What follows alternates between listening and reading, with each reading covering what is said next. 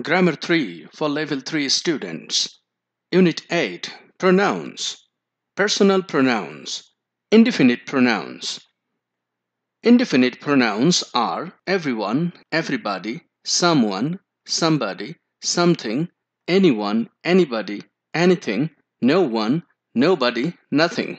These are indefinite pronouns and they require a singular verb. Example A. Everybody is doing his or her work. In this picture we see everyone is busy with his own work. Everybody mentions each and every single person in the picture. The verb is singular. Example B. Something is missing in the picture. There is something missing here. The name of the school is missing here. Something requires a singular verb. Other examples. Nobody is eating the food. In this picture we see food is ready, but nobody is eating. Nobody requires a singular verb. In the sentence, is eating a singular verb, and nobody gives negative meaning. Nothing was found in the room. This room was empty, and nothing was found in the room. Nothing requires singular verb, and it gives negative meaning. Agreement with collective nouns. When a collective noun refers to a singular impersonal unit, a singular gender-neutral pronoun, it, its, is used.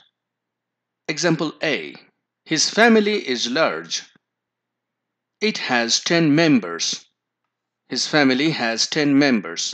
Here, it is a singular gender-neutral pronoun which refers to a family. Example B. Our computer lab is new. It has 40 computers. In the sentence, computer lab is a noun, and in the second sentence, it is a singular gender-neutral pronoun which refers to this noun, computer lab. See other examples. When a collective noun refers to a collection of various individuals, a plural pronoun such as they, them, their is used. See the example. His family is cooperative. They help each other. In the sentence, family is a collection of various individuals. It is a collective noun. In this picture, every individual is helping each other. They are busy cleaning the house. And the pronoun they is a plural pronoun which is referring to this collective noun, family.